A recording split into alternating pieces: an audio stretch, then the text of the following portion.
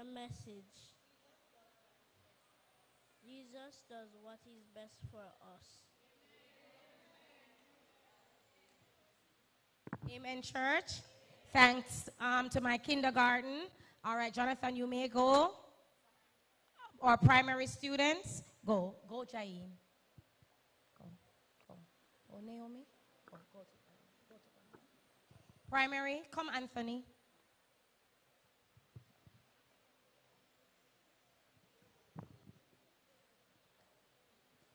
The sun walk on the door in the world.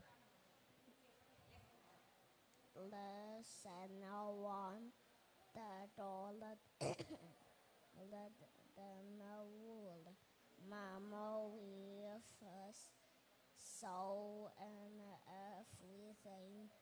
Do to others what you have done do to you. Matthew 7, verse 12. The message. Jesus helps me. We shall it other as I want to be. It shall it. Amen. Lesson 4. Seeing is believing. The message. I will tell others what Jesus has done for me. Memory verse. One thing I do know, I was blind, but now I see. John 9, verse 25. Lost and found. The message. Jesus comes looking for me when I am far from him. The memory verse. Our Father in heaven isn't willing that any of these little ones should be lost. Matthew 18, verse 14. For the Son of Man came to seek and to save the lost. Lesson 7. Safe in the storm. God cleanse my fear. Peace I leave with you, peace I give you. Do not be afraid. John 14, verse 27. Lesson 9. The bitter choice. The message. I thank Jesus for choosing to save me. Memory verse. Father, if you're willing, take this cup from me. Yet not my will, but yours be done. Luke 22, verse 42. Lesson 10. Judging Jesus. The message. I thank Jesus for being willing to suffer for me. The memory verse. For he is pierced for our transgression, and he is,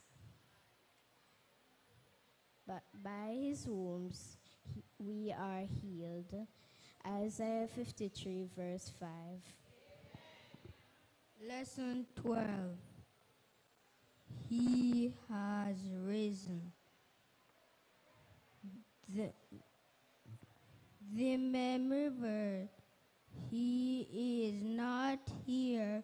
He has risen. Luke 24, verse 6.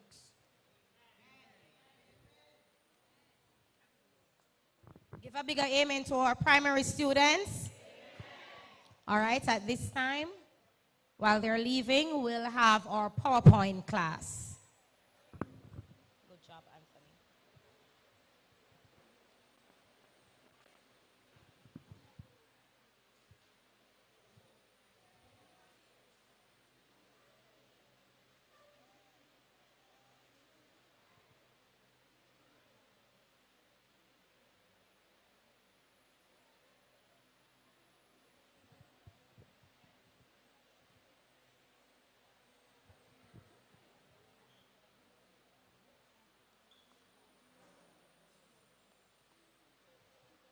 Lesson 1.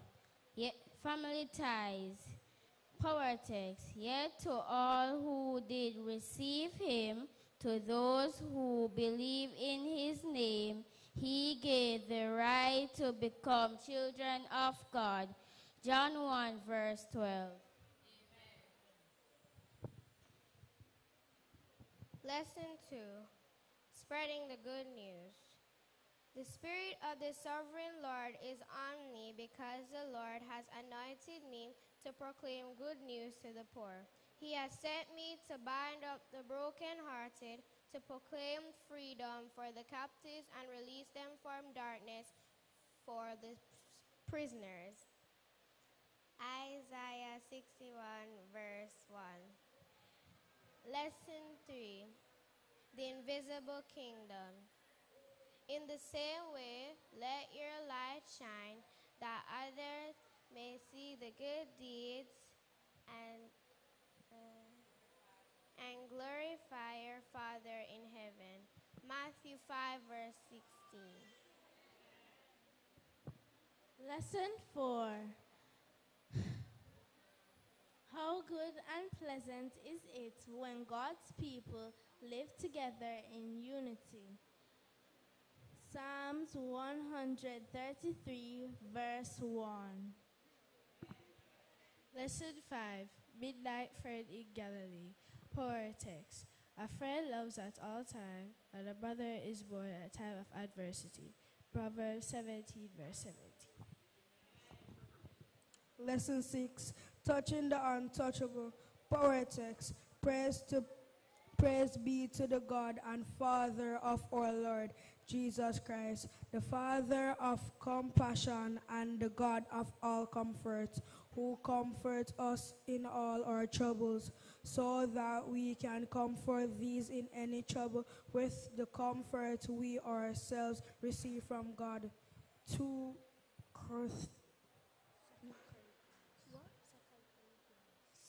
Corinthians 1, verse 3. Lesson 7. Unlimited. Power text. Surely God is my salvation. I will trust and not be afraid. The Lord himself is my strength and my defense. He has become my salvation. Isaiah 12, verse 2. Lesson 8. Tithes, use them or lose them. Power text. We have different gifts according to the grace given to each of us. If your gift is prophesying, then prophesy in according with your faith.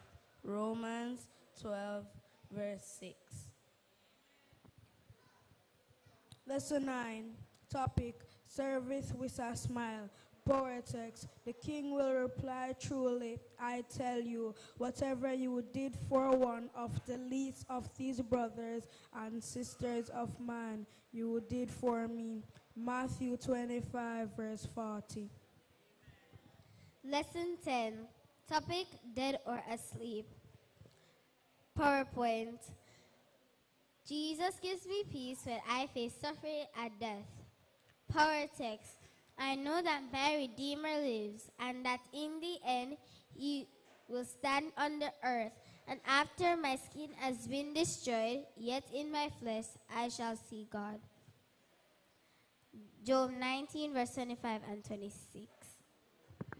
Lesson 11. Two sad sisters.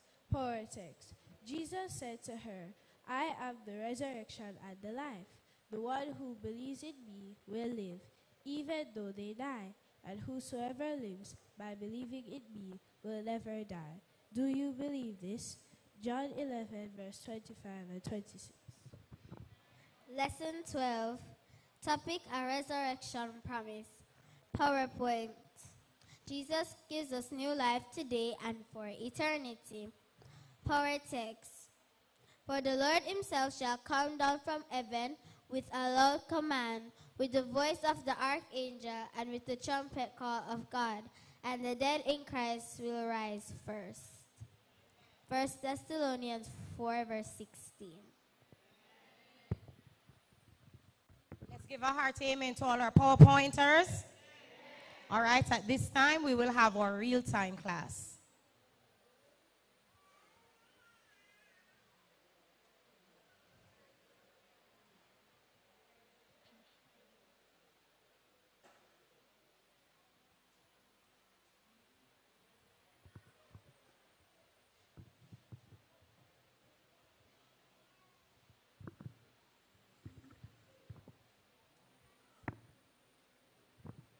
Lesson 1, Living as Heaven Citizen. The memory text. A new commandment I give to you, that you love one another as I have loved you. By this all will know that you are my disciples. John 13, verse 34 to 35. Lesson 2, Holiness. Look to me and be saved, all you ends of the earth, for I am God and there is no other one. Isaiah 45, verse 22. Lesson 3, living beyond ourselves. Risking everything for Jesus. Memory text. And the gospel of the kingdom will be preached in all the world as a witness to all the nations, and then the end will come. Matthew 24, verse 14. Lesson 4, finding our place. A plea for help. Memory text. Behold how good and how pleasant it is for the brethren to dwell together in unity. Psalms 133, verse 1. Lesson 5, learning to stand. Memory text. And do not be conformed, but be transformed by the renewing of your mind, that you may prove what is good and appreciable and perfect in the will of God. Romans 12, verse 6. Lesson 6, substance and body abuses. Get a life.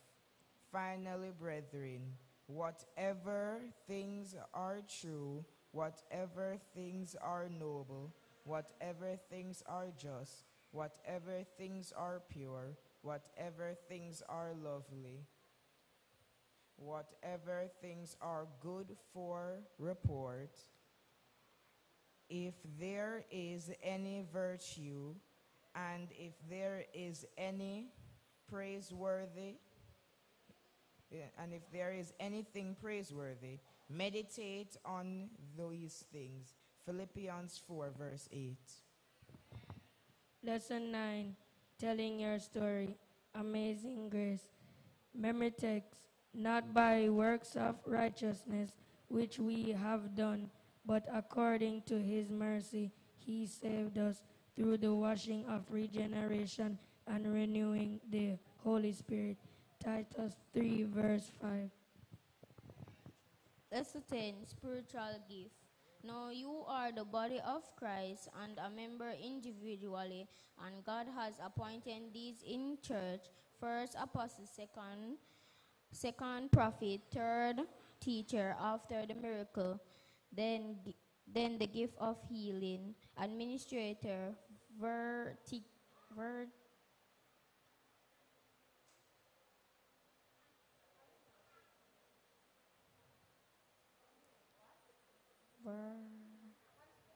of tongues. First Chronicles 12, verse 22nd to 28. Lesson 10, teens on a mission. Let no one aspire you, but be an example to the believers in the world, in conduct, in love, in spirit, in faith, and in purity. 1 Timothy 4, verse 12. Lesson 12, topic, relating to the local church, a fountain or a garden. Memory text. But you are a chosen generation, a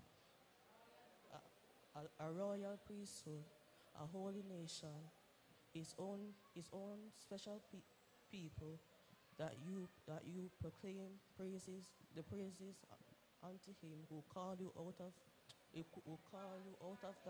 of darkness into his marvelous grace. 1 Peter 2 verse 9. Amen.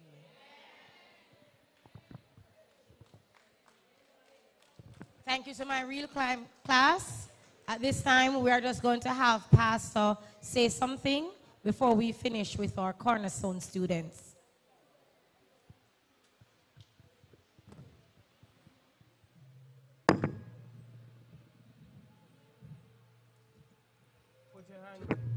Put your hands together for the children once more.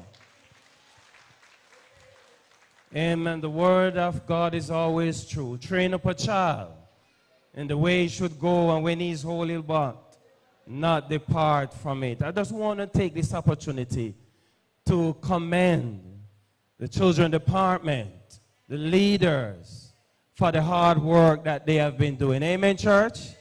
Amen. Let us continue to pray for and to encourage them in the Lord. Happy Sabbath, everybody. How are you this morning? You had a blessed week? Amen. And you're alive. So it's good to be in the house of the Lord. What do you say?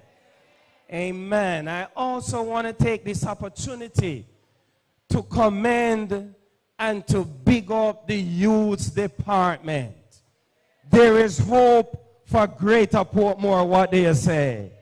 Under the leadership of Brother Fabian. And in spite of the very challenges in his life, he still continued to give service to the Lord.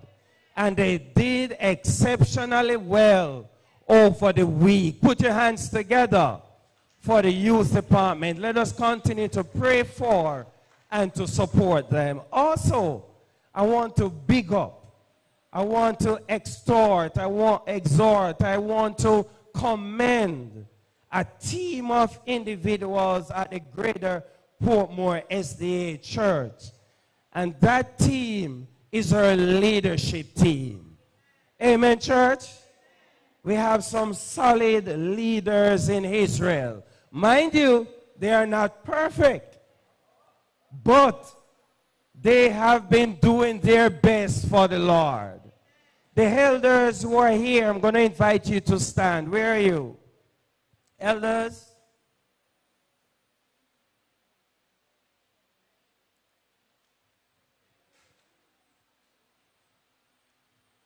And there might be some on the outside, and Elder Finnegan is not here. I just want to say to you guys, it's never easy to lead a church. And sometimes you might feel like giving up. But thanks be to God, you are still here. We just want to say thanks from the bottom of our hearts to you guys who have been guiding and leading and planning and executing. We'll continue to pray for you all, that God will continue to strengthen and to use you in his service. This is just verbally from our hearts, but in the future, we'll do something special for you guys. Bless up, big up, and may the Lord continue to bless you. Today is a special day in Zion. Very special day. Today we have the privilege, whatever we collect as it pertains to offering stays in the church. Amen. So I hope you bring your pocketbook and your wallet. Fabian, you have the ATM machine.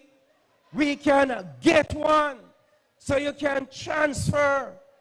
So I'm saying to you today, put out the very best as it pertains to offering for the Lord, because the church needs it. And 100% today will stay in the church. This is wonderful. Amen, church?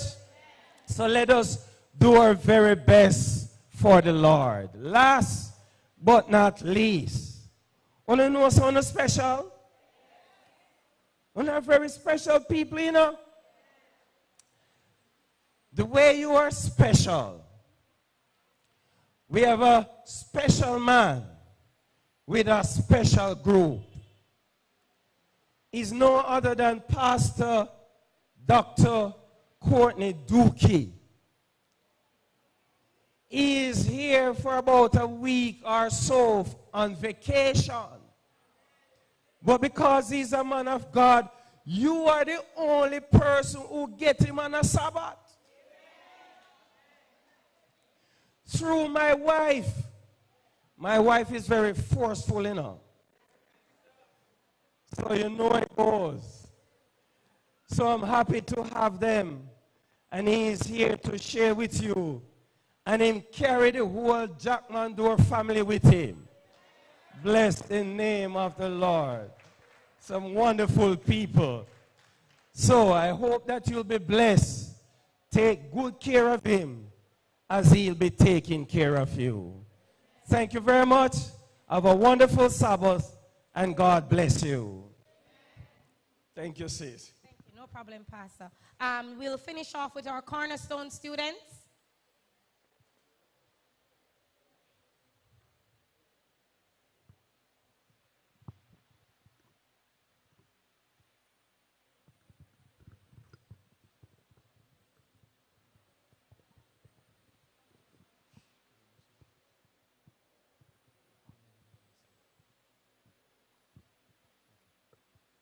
Lesson 1, The Way of Two Worlds, key text.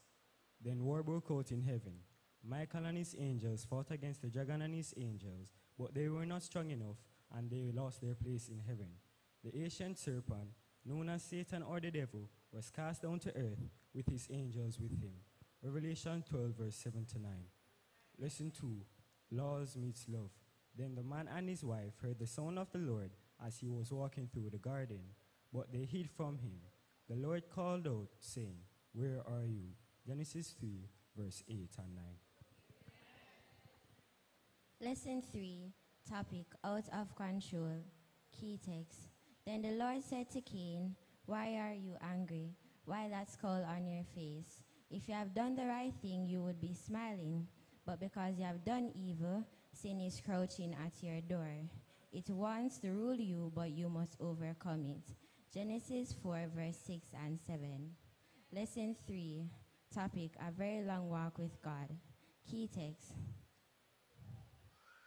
Then when Enoch lived 65 years, he became the son of Methuselah, the father of Methuselah.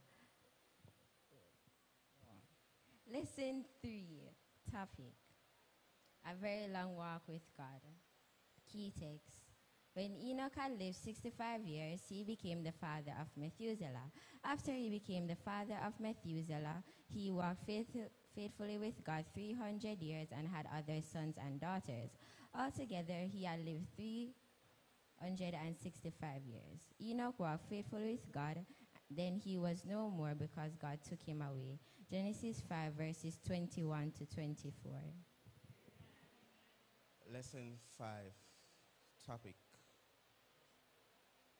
Lesson 5, topic, Noah's Way, key text.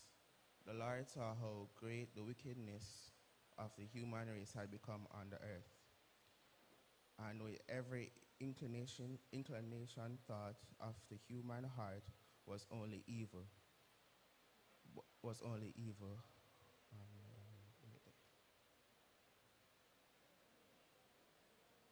Wait.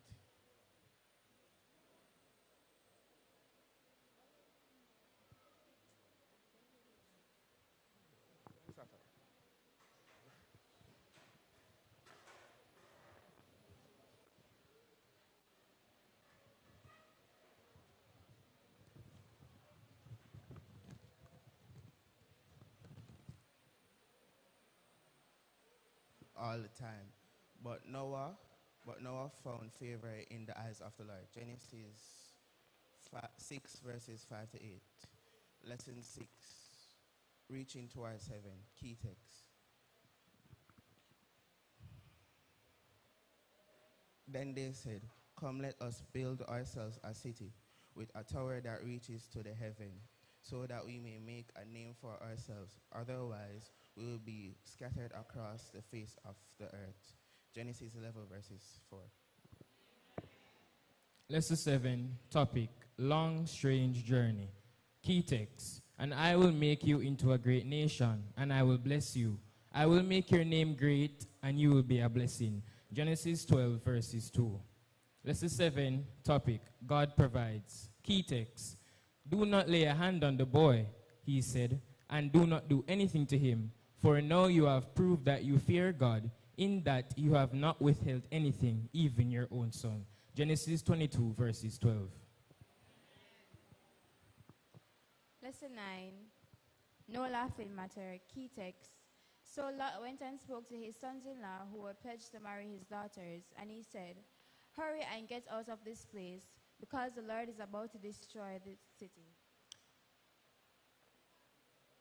But his sons-in-law thought he was joking." Genesis 19, verse 14. Lesson 10, win some and then some. Key text, after she had given him a drink, she said, "I'll draw water for your camels too until they have had enough to drink."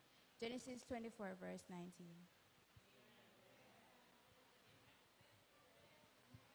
Let's get a bigger amen to all our children, brethren.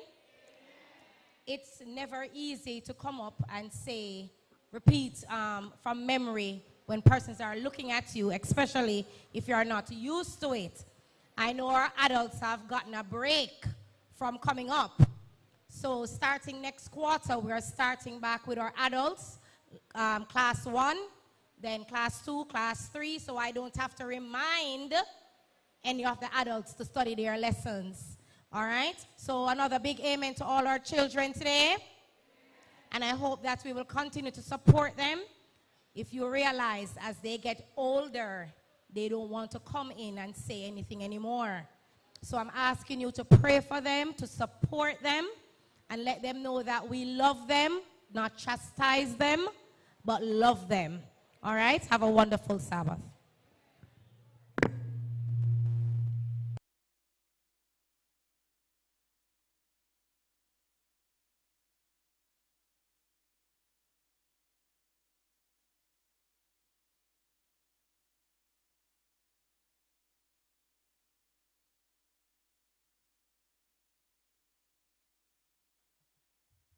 Brethren,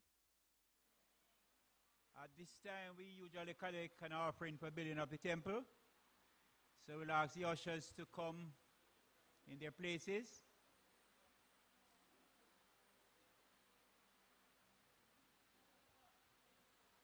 Ushers, please.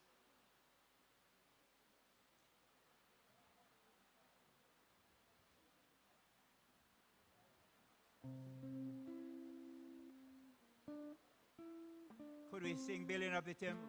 Bring building of the temple, building of the temple of the Lord, building of the temple, building of the temple, building of the temple of the Lord.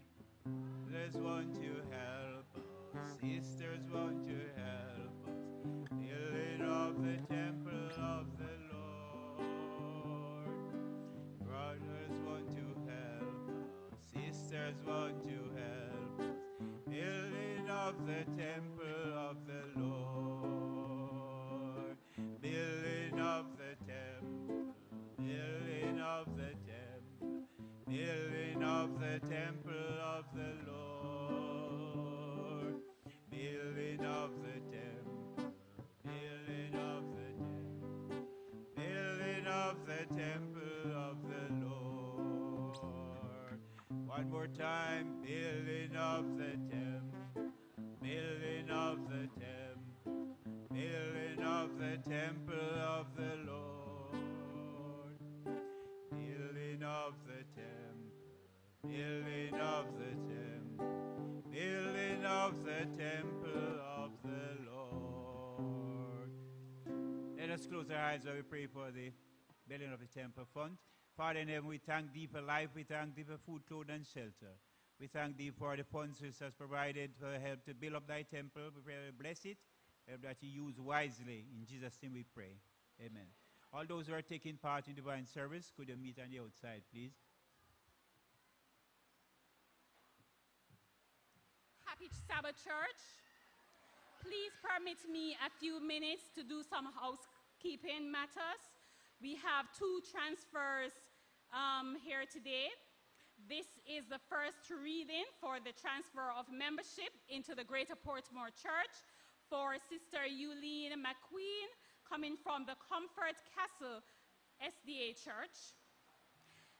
The other one is, this is the first reading for the transfer of membership into the Greater Portmore Church for Brother Winston Mackenzie, who is coming from the Mandeville Church. We'll have the second reading next week. Thank you.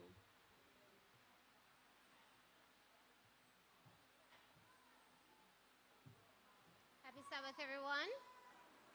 All right, I hope that you are doing well today. Please listen to the following announcements. The Hellshire District of Churches prayer meeting for Tuesday, March 28th will be at 5 a.m. and this will be on Zoom. Rally of the Last Names that began on February 4th. The team leaders, Sister Nerika Bennett, she is in charge of persons with last names A to E. Sister Vivian Henry, F to J. Sister Shanice McCullough, K to O. Elder Fermin Parkinson, P to T. Elder Ewan Williams, U to Z. The rally will culminate on April 28th with our harvest and Thanksgiving service. And church, I cannot tell you how important this is for us to raise as much funds as we can, because we know that we do have our expenses and of course we do need our own building, all right? Our Sunday and Wednesday evening services continue this week. Good News Sunday is online and that begins at 7:15 p.m. While on Wednesday, Prayer and Praise is face-to-face and that meeting begins at 7:30. Please join us each week in praise and worship. The Women's Ministry is inviting all men to join our congregation to join the women this week, Tuesday, March 28th, for a special edition of Sip and Study, as we will be talking about self-esteem and self-worth. And of course, our speaker, presenter, will be none other than Sister Shernette Rowe. All right? So men, please join our women this week for Sip and Study, as we will be talking about self-esteem and self-worth, and I'm sure you will enjoy it. Bible class is at 3 p.m. and AY at 4:30, Vesper at 6:19. Infant dedication is every first Sabbath, so if you do have an infant to be dedicated or you do know of one, this will be every first Sabbath. Our virtual prayer room, Thursday, March 30, 2023, is at 10 p.m. and this is via Zoom.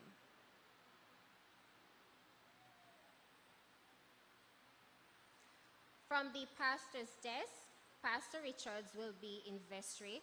For this week, it will be Wednesday. All right, so it's not Tuesday. For next week, it will be on Wednesday from 10 a.m. to 1 p.m. Or you could reach him at 876-883-5332. The church choir meets every Sabbath immediately following divine worship and on Thursdays at 7 p.m. Pathfinder Camporee 2023 will be held From April 4 to 8, the church will be sponsoring 3 children this event. The health department will be conducting blood sugar and blood pressure checks every Saturday evening immediately following Vespers.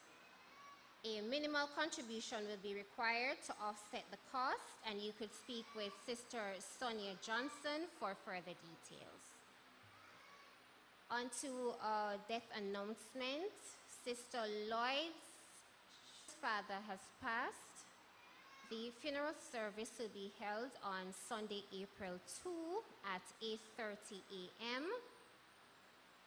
and further details will follow. Also, Sister Valerie DaCosta, is she here? Oh, she's not here? Okay, she will be leaving the island on Wednesday of next week, and she is asking us for prayer, all right?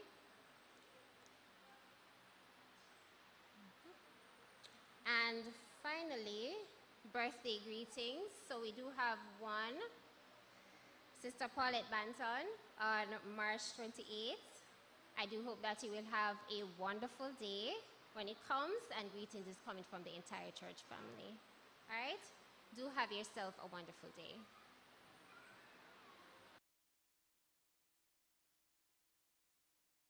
When people make claims about religious or cultural exclusivity,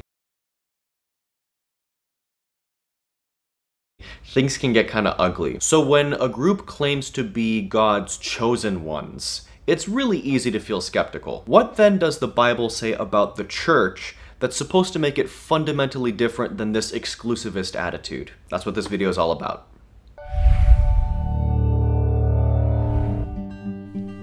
What does it mean to be chosen by God? Many people know that the Bible speaks about Israel as God's chosen people. This is one of the main themes of the Old Testament, and even in the New Testament, Paul said that the gospel would be preached to Jewish people first, but also to Gentiles. So what does it mean to be chosen by God? The ancestral forefather of the Jewish people was a man named Abraham. Abraham was chosen by God to begin a great nation, and God promised that through Abraham's descendants, all peoples of the world would be blessed. Jesus fulfilled God's promise to Abraham by fulfilling God's law and dying for the forgiveness of all people's sins. He opened the way for non-Jewish people to join God's family. Abraham was chosen to have the special honor of being father to a great nation. Jesus also specifically chose Paul to be a messenger. Even though Paul was Jewish, like Jesus, he was chosen to preach the gospel to the Gentiles and to bring them into the kingdom of God. That was a mission that Paul was proud to fulfill, but there was also a sadness that came with this mission. In Romans 9, Paul says, "My heart is filled with bitter sorrow and unending grief for my Jewish brothers and sisters. I would be willing to be forever cursed, cut off from Christ, if that would save them."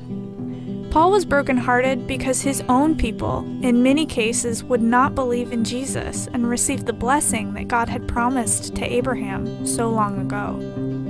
Paul explained that God's true people consisted of anyone who trusted Jesus Christ with the same kind of faith Abraham had, thousands of years before. Jew or Gentile, anyone could accept Christ and be God's chosen. Are there some special chosen people who God prefers? No. The door is open to everyone. The church is the collective chosen family of God, the new Israel, the new children of Abraham. All people are welcome to join this chosen family if they accept Jesus Christ as their Savior. God did not predestine some to be saved and others to be lost, but instead welcomes anyone to a new destiny in Christ. This fulfills His promise to Abraham, a family as big as the whole world. Jesus has opened the door for you to join the family too. Everyone is welcome in the family of the chosen one.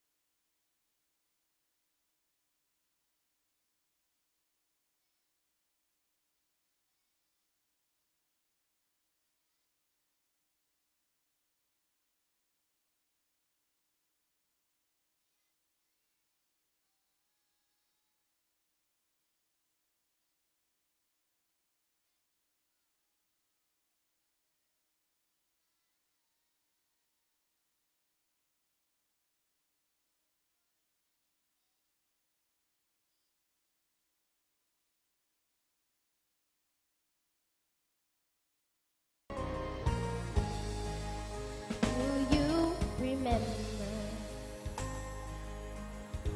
when you walked among men? Well, Jesus, you know, if you're looking below, it's worse now than then. Pushing and shoving, that's proud in my mind. So for my sake, teach me today, one day at a time. One day at a time, sweet Jesus, that is all I'm asking of you. Just give me the strength to do every day what I have to do. But yesterday's gone, sweet Jesus, and tomorrow may never be mine. So for my sake, teach me today, one day at a time. Lord, for my sake, teach me all I'm asking of you. Just give me the strength to do every day what I have to do. Yesterday's gone, sweet Jesus, and tomorrow may never be mine. So for my sake, teach me today, one day at a time. So for my sake, teach me today, one day at a time.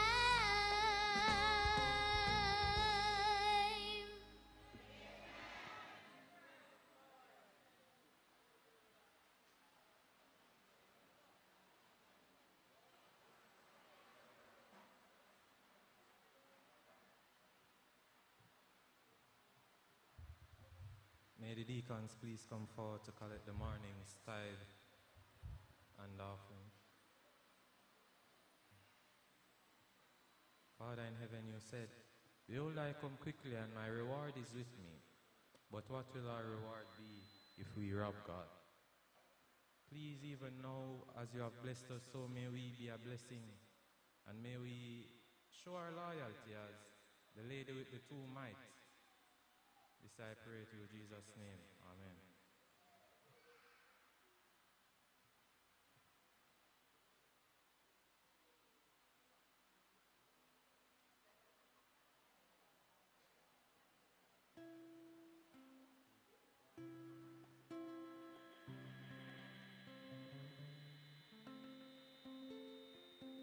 Prophet, the jar of flour will not be used up, and the jug of oil will not run dry until day and night, months and seasons, seeding and harvesting are cycles created by a God who is himself regular and dependable. The story of the Zarephath widow's oil and flour testifies loudly about the God whose compassions never fail and are new every morning. For this is what the Lord, the God of Israel, says, told her the prophet, the jar of flour will not be used up, and the jug of oil will not run dry until the day of the Lord sends rain on the land. Every single day during these 3.5 years of famine, there was food on her table. She never missed a single meal. God faithfully kept his promise in response to the widow's action to provide first for Elijah, the man of God. During these days of scarcity, God's miracle was as consistent as dawn. But God remains consistent even today. There was a family that had recently settled in a new country and encountered some financial challenges. Their family budget was not balancing, so they decided to remove all superfluous expenses. But that wasn't enough. It was now time for some drastic decisions: temporarily cut their giving to God through the church, or not enroll their son in his piano classes. Prayerfully but painfully, they chose to put God first, which would mean no piano lessons for their son. A few days later, early in the morning, the wife picked up an envelope from their living room floor. The envelope was sealed and had no name written on it. When she opened the envelope, she couldn't believe it. "There's money inside," she said. The amount was more than enough to cover the fee for piano lessons for at least 3 months. It was at this exact moment that the family experienced the consistency of God's care. While some life circumstances may tempt us to interrupt our regularity in worshiping God with our resources, God expects us to trust Him by worshiping Him with our tithes and promise as regularly as He blesses us with an income or increase. The wise Solomon said, "Honor the Lord with your possessions and with the first fruits of all your increase, so your barns will be filled with plenty and your vat will overflow with new wine." Allow God's faithfulness and regularity to inspire you as you worship Him with your tithe and promise. May we put our desires last and God first.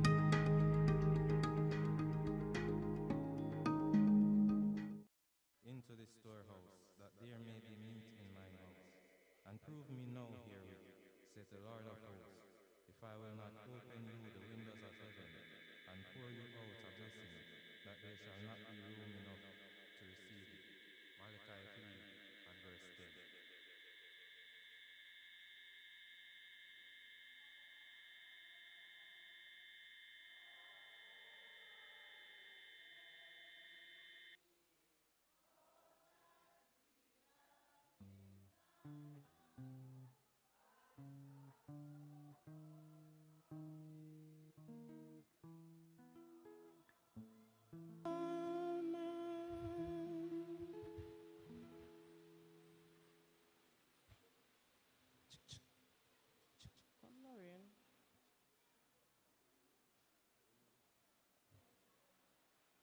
Please be seated.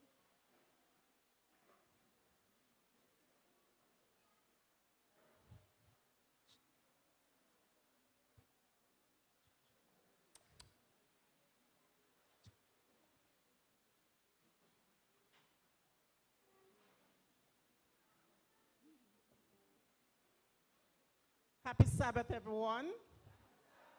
Happy Sabbath, everyone. Are you happy to be here today? Let me hear you say, praise the Lord. Praise the Lord. Thank you, Jesus. Hallelujah. Hallelujah. When I think of the goodness of Jesus and what He has done for me, my soul cries out, hallelujah. Praise God for saving me. Let us sing that little chorus, brethren. When I think of the goodness of Jesus and what He has done for me, my soul cries out, hallelujah.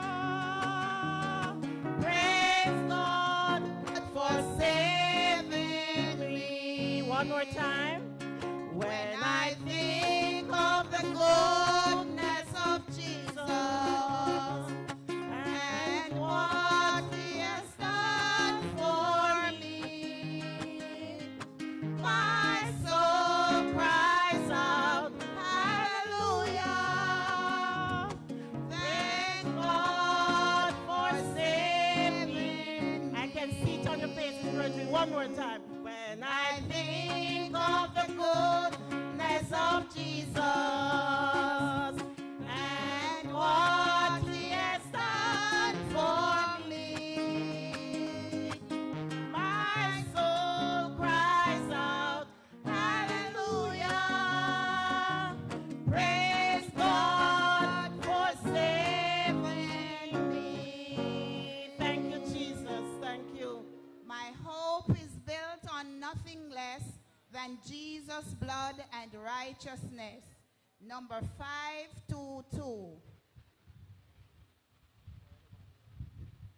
My hope is built on nothing less than Jesus' blood and righteousness. I dare not trust the sweetest frame, but only lean on Jesus' name. On Christ the solid rock I stand, all other ground is sinking sand. All other ground is sinking sand. When darkness seems to veil his face, I rest on his unchanging grace. In every high and stormy gale, my anchor holds within the veil. On Christ the solid rock I stand, all other ground is sinking sand. All other ground is sinking sand. Verse 4. When he shall come with trumpet sound, oh, may I then in him be found, that in his righteousness alone, faultless to stand before the throne. On Christ the solid rock I stand, all other ground is sinking sand. All other ground is sinking sand. Blessed assurance, Jesus is mine. Oh, what a foretaste of glory divine. Number 462.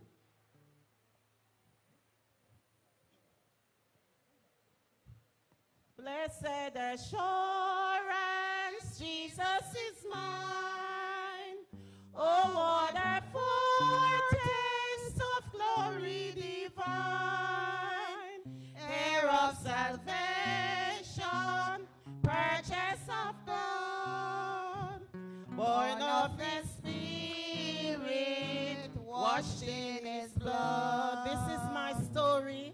This is my song. This is my song. This is my song. Praising my Savior all the day long. Savior all the day long. This is my story. This is my song. Story. This is my song. Praising my Savior all the day long. My Savior all the day long. Perfect submission, perfect delight. Vision, perfect visions of rapture now burst on my side. Now burst on my side. Angels descending, bring from above. Angels descending, bring from above. Echoes of mercy, whispers of love. Echoes of mercy, whispers of love. Everyone now. This is my story. This is my song. Praising my Savior all the day long. This is my story. This is my song. Praising my Savior all the day long. Perfect submission, all is at rest.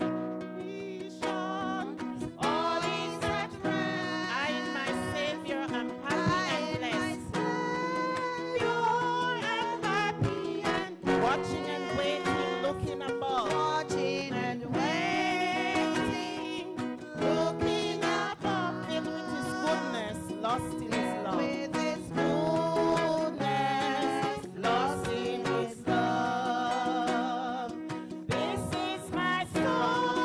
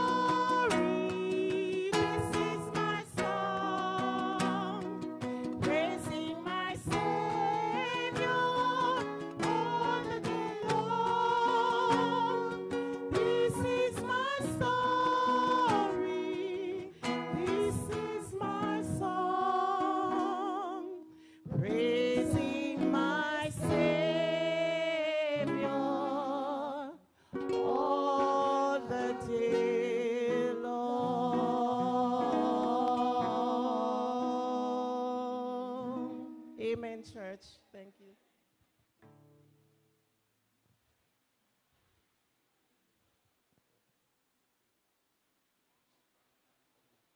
We stand for the opening hymn. Please stand. Number 100.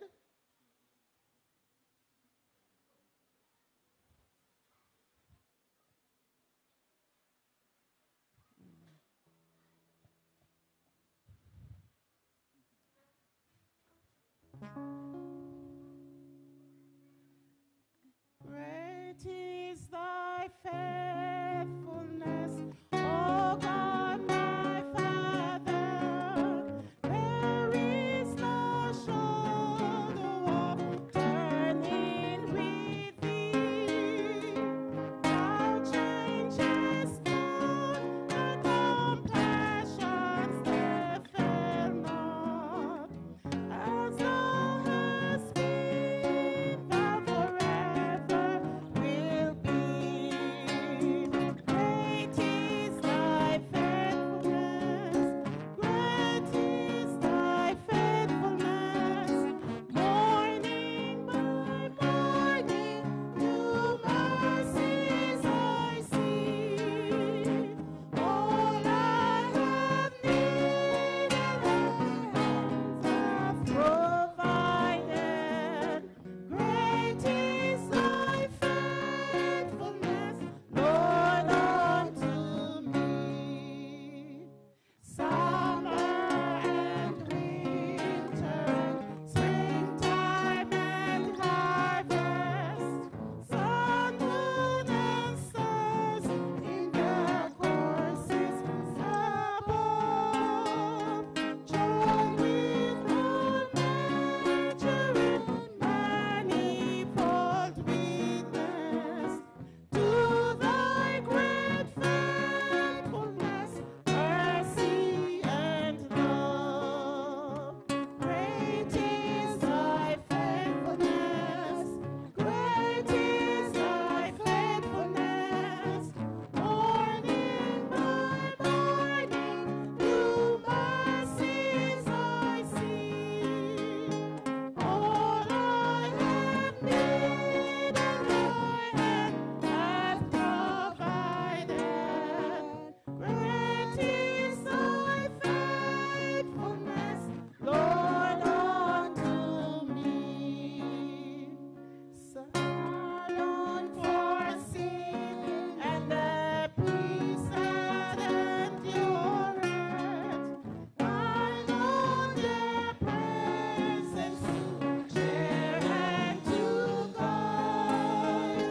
Strength for today, bright hope for tomorrow. Blessings on mine with 10,000 beside. Great is thy faithfulness, great is thy faithfulness. Morning by morning, new mercies I see. All I have needed, thy hands have provided. Great is thy faithfulness, Lord, unto me.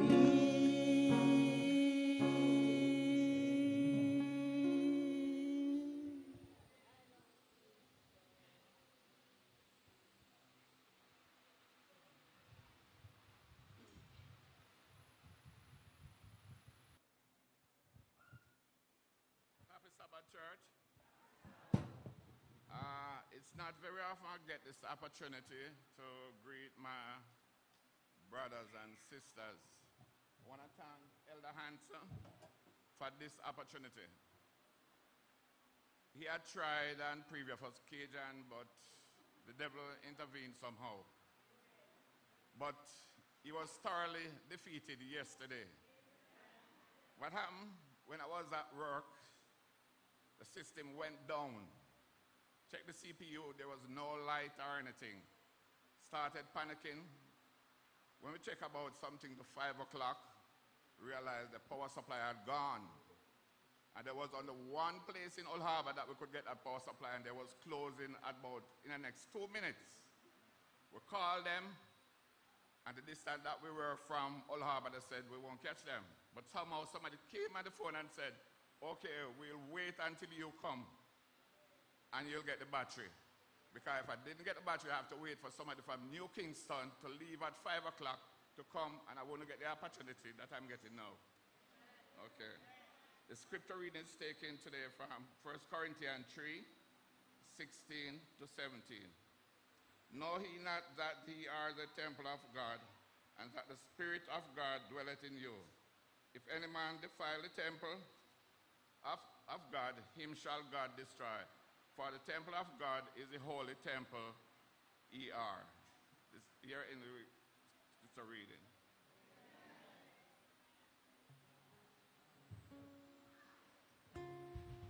No, dear Lord, as we pray, take our hearts and minds far away from the press of the world all around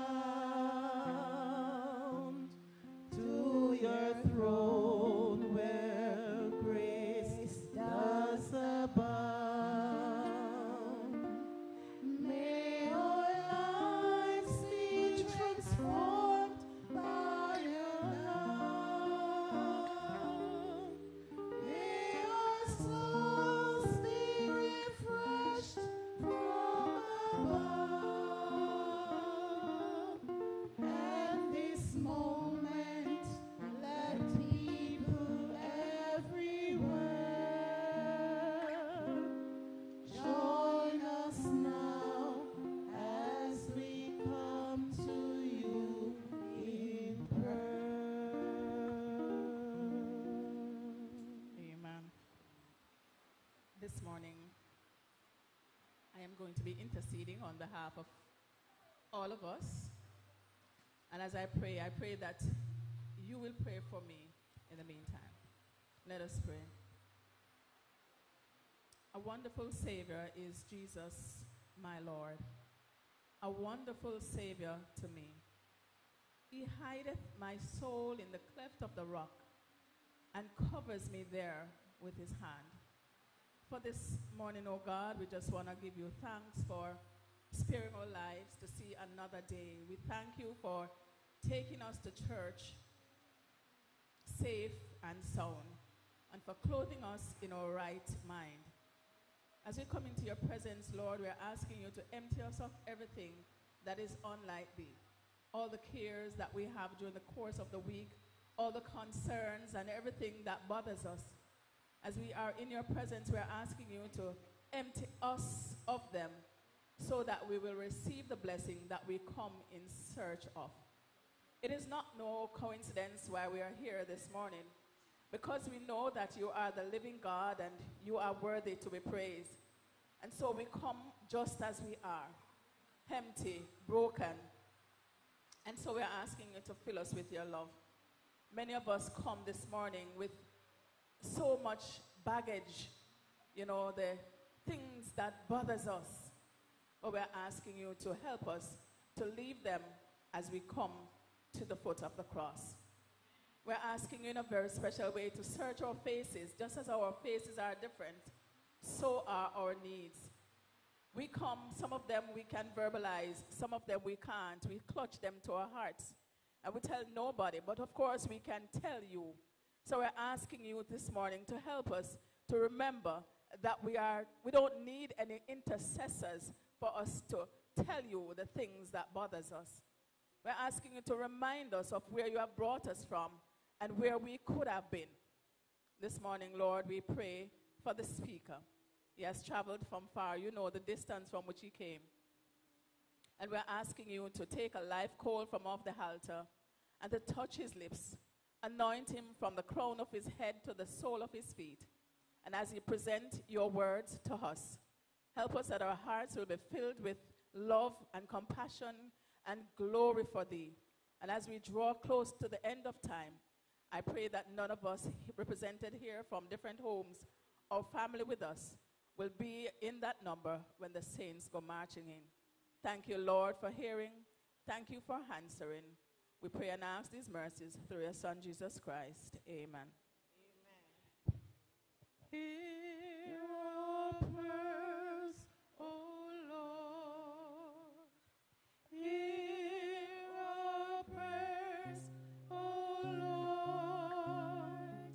Incline thine ears to us and grant us thy peace.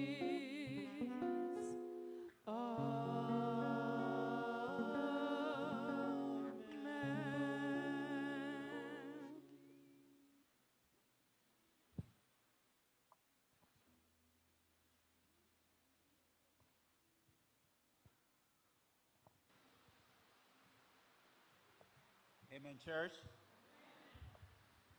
Sitting in the speaker's chair this morning is an international speaker, one who is blazing the trail way in Canada and is here on holiday. When I asked Pastor Dr. Courtney Dockery, I don't know if I pronounced that right, what should I say about you this morning? He told me that just call my name, so I'm not going to disobey him. I don't even know if I call his name right. Amen? But he has traveled all the way, and he has an army of soldiers with him this morning. I'm not going to ask you to stand again. Just raise your hand, let the brethren recognize you. All those travel visitors with Pastor. Okay, amen? Okay, let us pray a silent prayer so that the Lord will be with the pastor, so that after we left here, we'll say it was good for us to be here. Amen. Just before Pastor comes in, Sister Baker will come to us with a meditation song.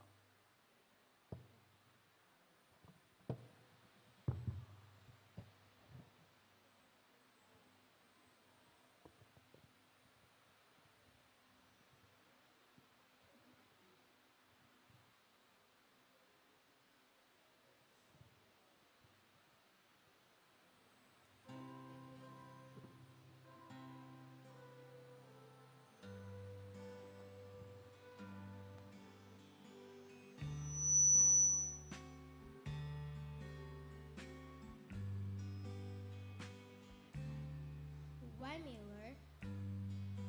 What have I ever done to deserve even one of the pleasures I know? Tell me, Lord, if you think there's a way I can try to repay all taken from you. Lord, help me, Jesus, I wasted it, so help me, Jesus, I know what I am. But now that I know that I've needed you, so help me, Jesus, my soul's in your hands. My Lord, if you think there's a way I can try to repay all I've taken from you. Why me, Lord? I can show someone else what I've been through myself on my way back to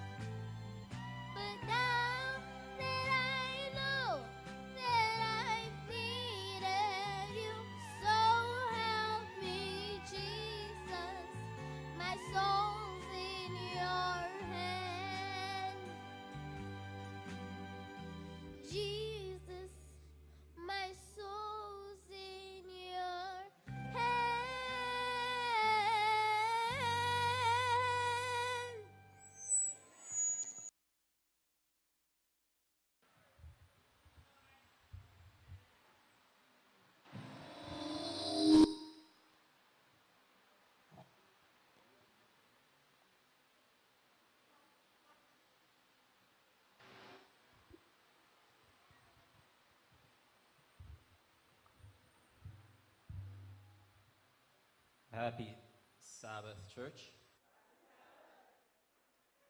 It is good to be in the house of the Lord. Is it Nordica? Did I get that correct? The young lady that sung Sister Russell. Baker, there we go. I was reading a program, so guess what? Thank you so much, Sister Baker, for those two songs. I was blessed. Thank you so much. It is good. It is good. Can we get this down a little bit? It is good to be in the presence of the Lord. I am really happy today. Not because I'm preaching, not because I'm in Jamaica. I'm happy for that too. But I'm happy that my family is here. My wife seated over there, and my two children. My wife's mother. A friend of my wife, friend of my home church in Canada is here with us. But I'm also happy that two of my brothers are here with me today. I think they stepped outside, and one of my brother's wife is here, and it's a blessing to have them in church today. It is a blessing, and I hope and pray that as we go through this time, that God will speak to our hearts.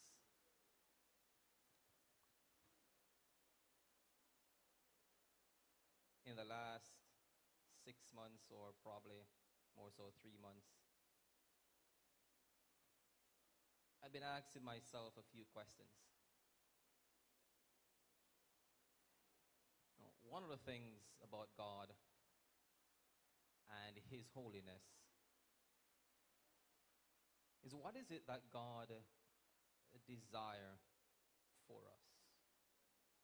What is it that God hoped for His people to be? And how do we become or be what God desires for us to be? You've heard the scripture reading, and I'll read it one more time for you. In 1 Corinthians chapter 3, verses 16 and 17, it reads,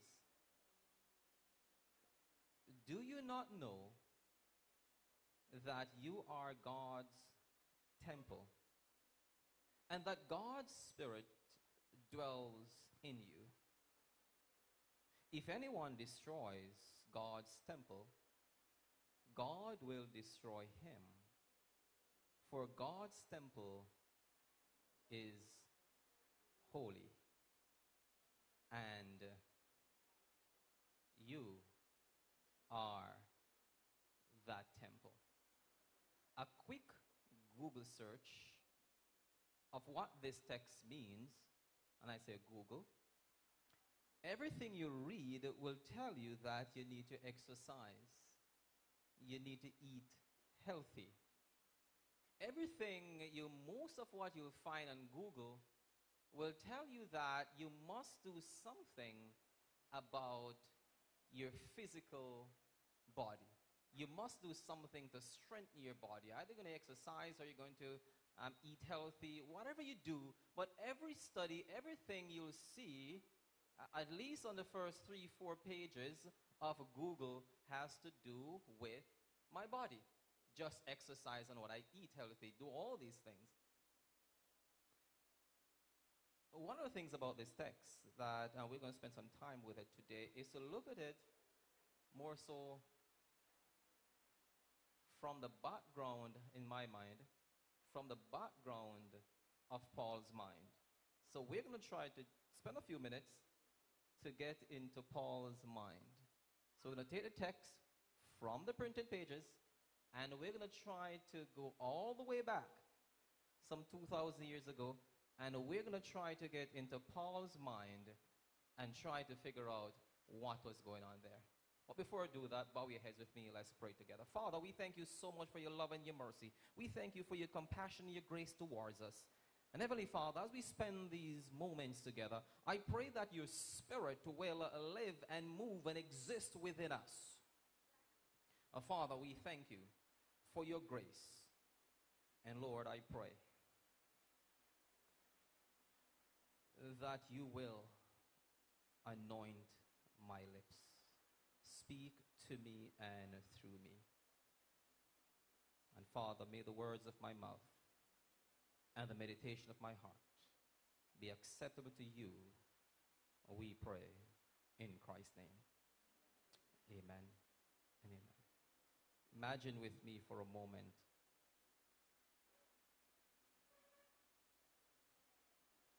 bring to your mind the brightest light, the brightest glory that you ever seen in your life.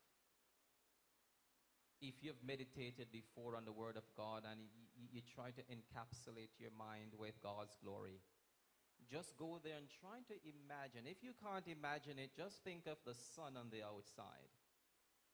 It is approximately 150 million miles away. It shines, and most of us will have a light bulb in our house. A regular light bulb is between 50, 80, and 90 watts. And you think of the sun, as you look at it, the sun is probably about 3.85 times 10 to the 30 power. That's a lot of zeros behind that. Watt. That's how bright the sun is. Imagine that bright light. I'm not, you can see it on the outside.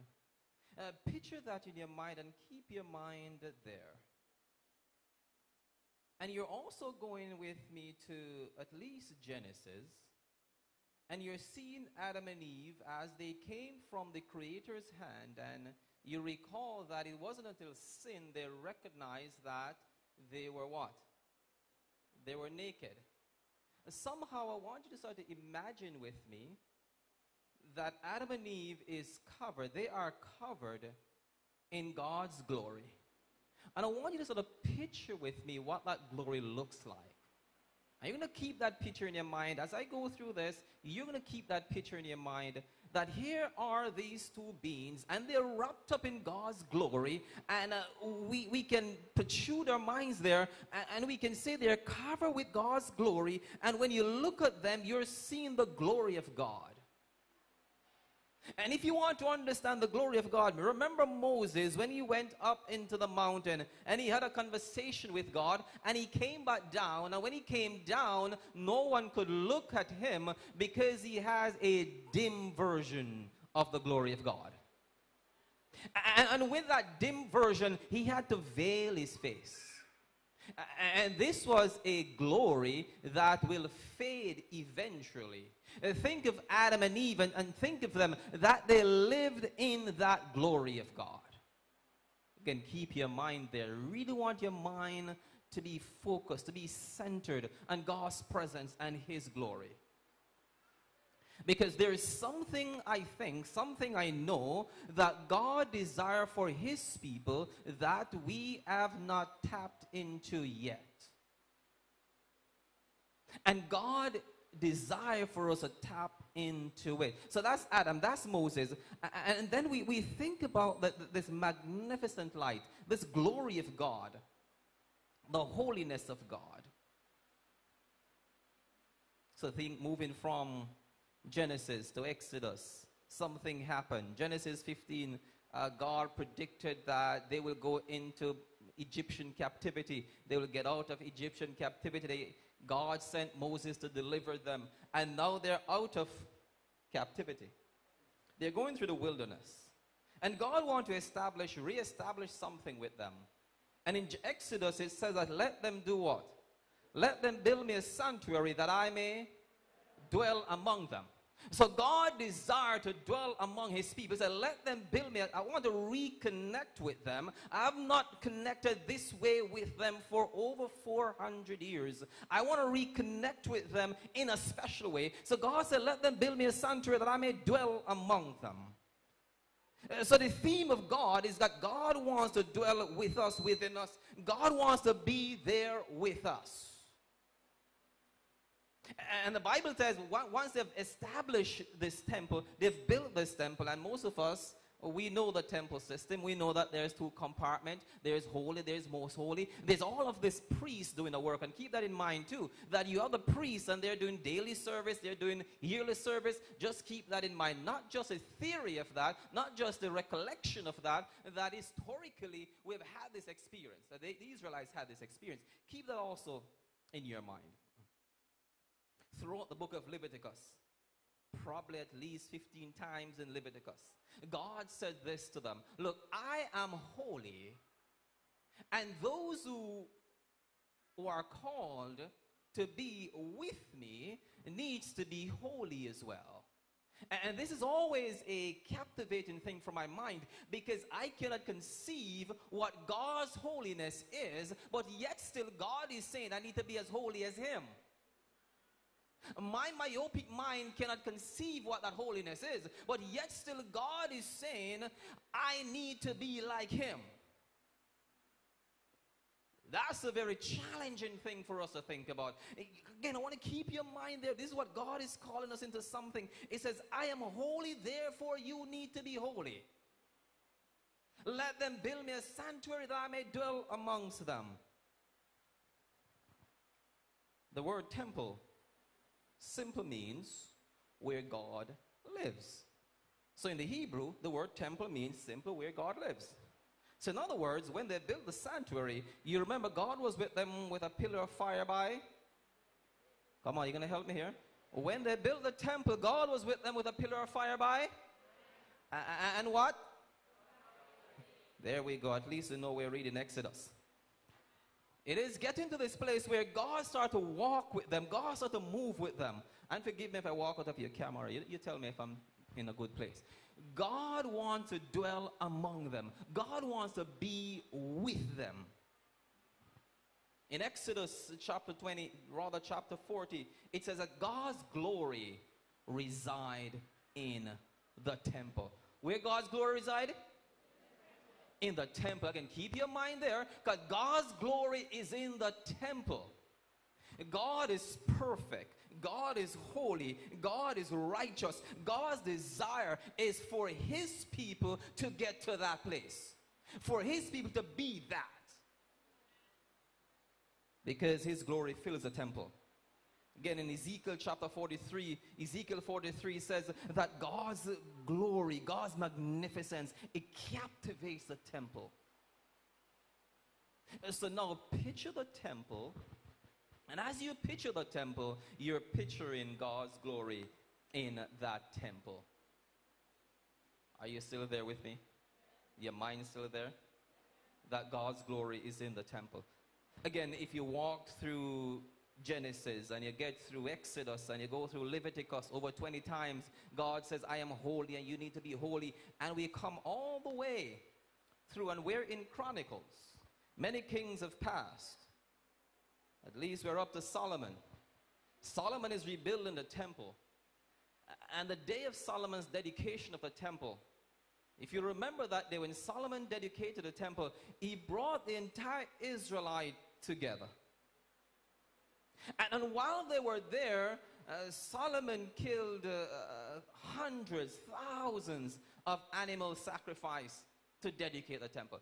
And the Bible tells us that at the end of the day, this is Solomon rebuilding the temple now, at the end of the day, the glory of God came down in that place. So notice, I want you to track with me. Throughout history, if we go, we're in Chronicles, if you go through Judges, God's people are always what? Up and down, up and down. They are 40 years here, 30 years here. They are with God, not with God. They're doing all manner of things. But yet still, when God came back and when Solomon dedicated the temple, we see that God came back in his temple. Well, the reality is, I want you to know, God never leaves his temple. But people started to do different things. So again, keep your mind there, where we've seen Adam and Eve clothed in God's glory. They've sinned, they lost the glory of God. Many things happened. They went off into captivity. Now they're out of captivity. God says, let them build me a sanctuary that I may dwell among them. God's glory is moving with them. The Bible tells us numerous times that God's presence, his glory, is in the temple. But sometimes we do things to God's temple. I'm only going to share one. If you go through your Bible, you read numerous times where kings and leaders do things in the temple of God that were not appropriate. One such is a famous guy named Manasseh. And if you remember what Manasseh did, he corrupted God's temple in such a way that he built altars to numerous gods in the temple. Manasseh decided that I care nothing about God. I'm going to create my own God. And the Bible says, if you ever have your Bible, go there to 2 Chronicles and you can read the chapter 33. It tells us in verse 4 that Manasseh, he built altars in the temple of the Lord. Can you imagine the audacity of Manasseh in that same holy temple that God's presence came down in? Manasseh is now building an altar to Baal. It says that in verse 4, he built an altar in the temple of the Lord, of which the Lord had said, my name will remain in Jerusalem forever. Verse 5, in both courts of the temple. So again, you're picturing this in both the holy place and the most holy place of the temple. Manasseh is building images to false gods. The question is, what are the images in our temple? What are the things that are in our temple? Remember, the word temple from Hebrew means the place where God lives. Still with me, right? The word temple means a place where God lives. And if God does something, and this might challenge us a little bit, if God does something, whatever God does never change. And so if God lives inside of you, he doesn't get up one day and leave because you're doing something to mess up. Keep that with me. Again, let me say that again. If God says something, not because of your actions, God is going to decide to change his mind. So if God says, I live in my temple, even if you're messing up the temple, it doesn't mean that God gets up and says, I'm leaving the temple. Because God never changes.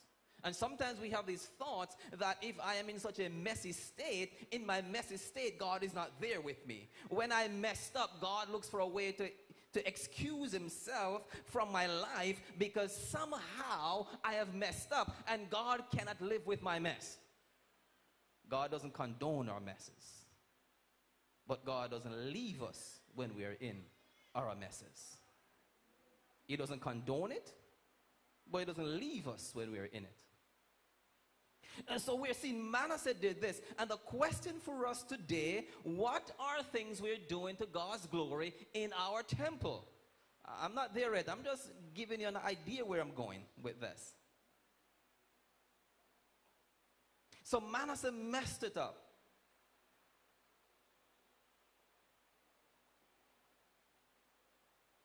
So let them build me a sanctuary that I may dwell among them. If you have your Bibles, turn with me to 1 Corinthians chapter 6, 19 and 20. In 1 Corinthians chapter 6, 19 and 20 says this. Or do you not know that your body is what? The temple of who? The Holy Spirit within you, whom you have from who? From God. You are not your own. You're not what? You're not your own, for you were bought with a price. So glorify God in your body. So we're getting closer to this thing where we're seeing the word glory. We're seeing we are what? The temple of God. We are still imagining what the brightness of that glory looks like. We have seen Moses having an experience like this where the glory of God is still on Moses and no one could look at him.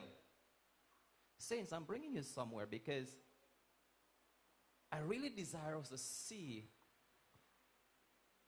what God intends for us. There is so much more that God intends for us than we are doing today. I love what Paul says in Romans chapter 12 and verse 1 and 2. Paul says, I beg you, I beseech you, I implore you, I'm craving your attention by the mercies of God present your what? Your body's a living sacrifice. So here Paul is using an interesting language.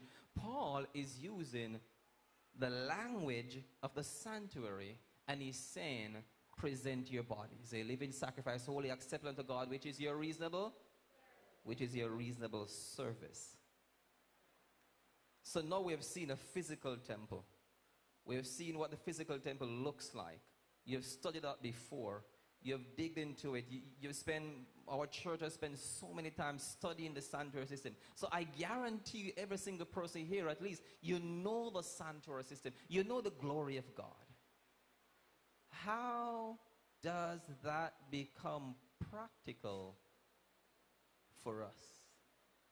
I know we can debate the points around the sanctuary, what the colors mean, what the compartment means, what the symbols in there mean. I know we can debate what they mean, and we can find texts throughout the Bible to defend and debate our points, and we can win an effective argument in bringing texts and sources and all these things. We can win the argument about what the sanctuary is, but the point is, what does it mean for you and I living some 4,000, 5,000 years away from that point in history? What does it mean to us today?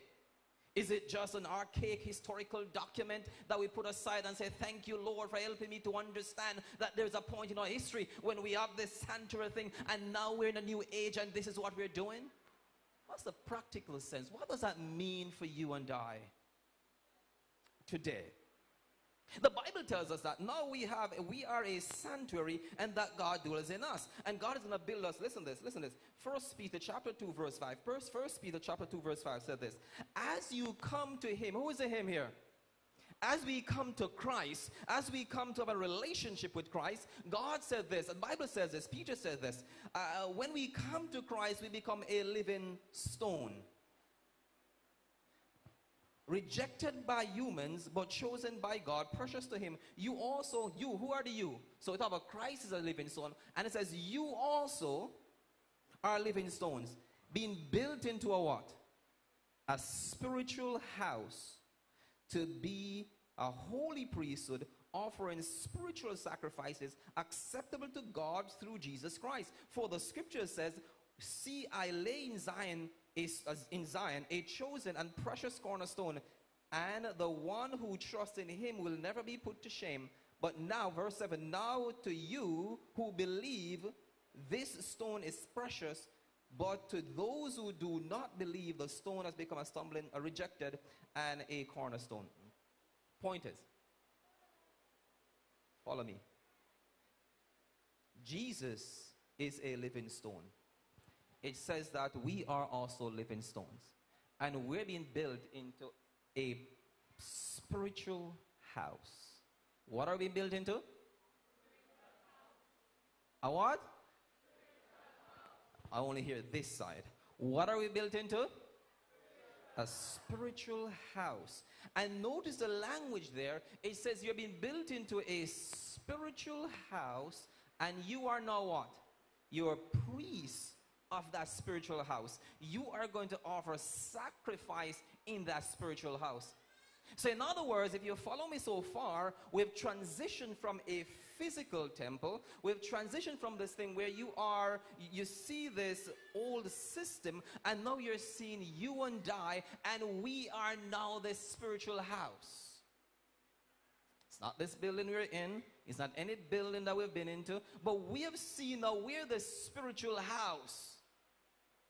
Honestly, this is deep. You know why? Because if we start to conceive ourselves as being spiritual house, this world will change immediately. I'm not debating that one. If we start to conceive the picture the Bible is painting, if we start to conceive this world will transform overnight.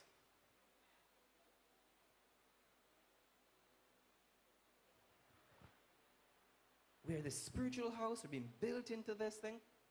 And God has something special in store for us. Who started this thing? Well, Jesus did. I'm not the one who did it. Jesus said to the people around him, look, you destroy this temple, and I rebuild it in what? And what was he referring to? Himself, right? So he said, if you destroy, so Jesus started this. He referred to himself as the temple, and he says, you kill me, I'm going to be back in 3 days. It wasn't Paul that started it. Jesus started. Jesus said, look, you destroy this temple, and I build it. And they're like, oh, come on, Jesus, you're crazy. Wow, you're crazy. It took us 490 years to build this thing. So Jesus is on the spiritual, and they're on the what? The physical. Jesus is calling them into a spiritual thing, and don't misunderstand the word spiritual as anything else apart from what we're referring to in the scripture. Sometimes I use words and people critique it. When I say spiritual, I'm not referring to any Eastern tradition. I'm not referring to modern way of understanding spirituality. I'm talking about the division within the mind that we have to transition from being this physical thing where we start to perceive things more spiritual. We got to allow our minds to get into the spiritual realm to understand what God desires for us. So Jesus said, look, if you destroy this temple, in 3 days I'll build it back.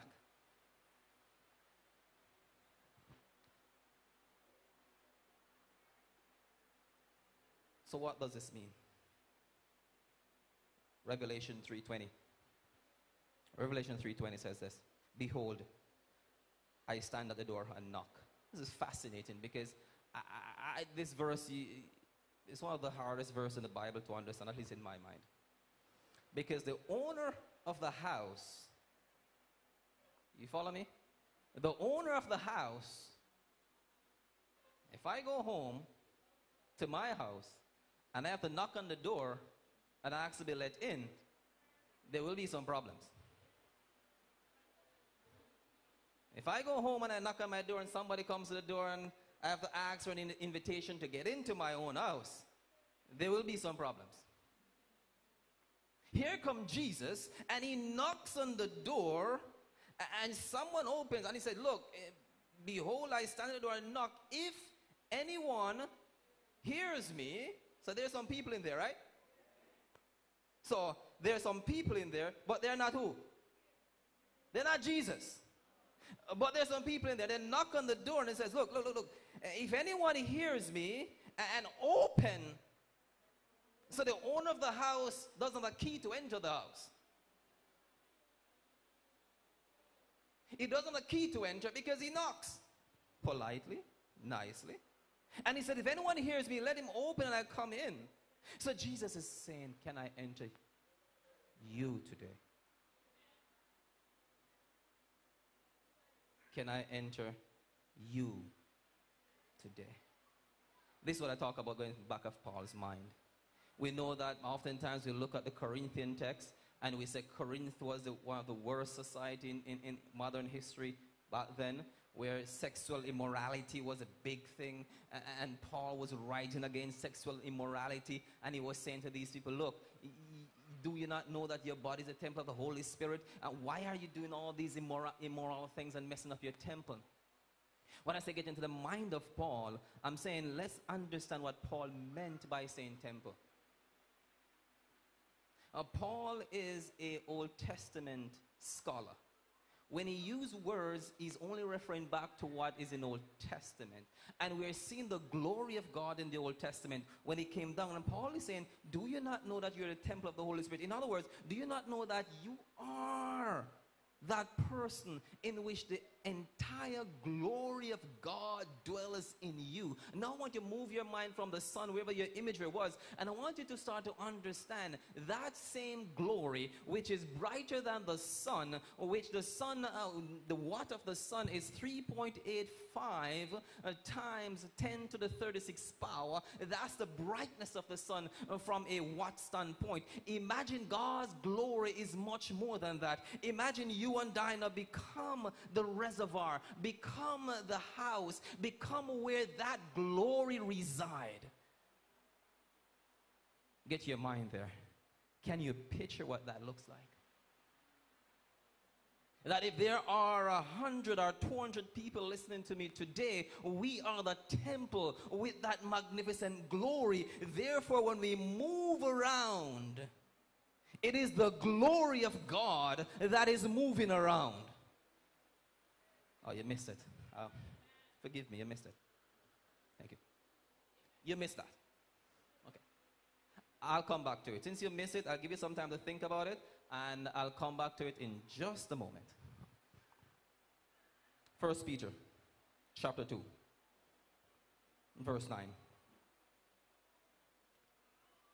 But you, who? But you are a chosen people. You are selected. Come on, keep that in mind. I want to break this down a bit. Take your time. You are a chosen people. So you're selected, right? You're selected. A royal. The word royal in Hebrew, means belonging to a supreme one. So the word royal in Hebrew means belong to a supreme one. Let's read that over. You are set apart because you belong to a supreme one. Follow me so far. I'm going to retranslate the text. You are chosen because you belong, royal, you belong to a supreme one. The word priesthood means that you've been invested with authority. So go with me now. You are selected, you belong to a supreme being, and that supreme being have now invested you with his authority to act on his behalf. Are you still with me? So you are a chosen, selected. You are royal because there's a supreme being. This supreme being has given you authority, and it's going back to this thing of a temple. So God is the one saying, look, when you are my temple, you belong to me. You've been set apart. You've been given priestly authority. Means that you've been invested with my power to take care of yourself. Keep going here. A holy nation, still in 1 Peter chapter 2, verse 9. A holy nation, God's special people. Special means what? You're preserved. The word special means to be preserved. But let's back up a bit. If we are set apart,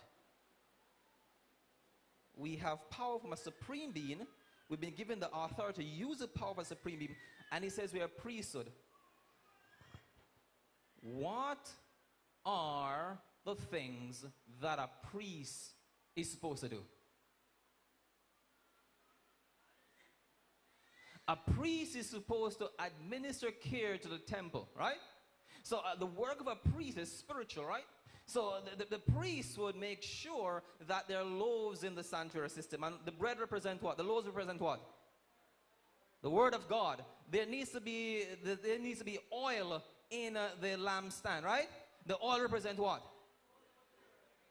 So in other words, if I am given this authority of God, by God, and this authority as a priest, in this state, I need to make sure that there is bread.